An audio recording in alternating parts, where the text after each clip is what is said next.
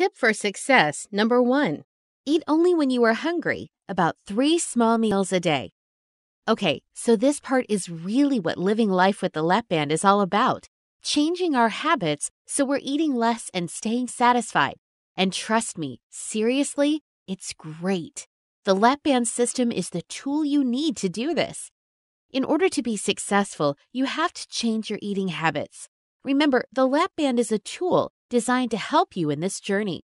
It is designed to hold less than a cup of food at a time, so you've got to stick to that amount in your meals.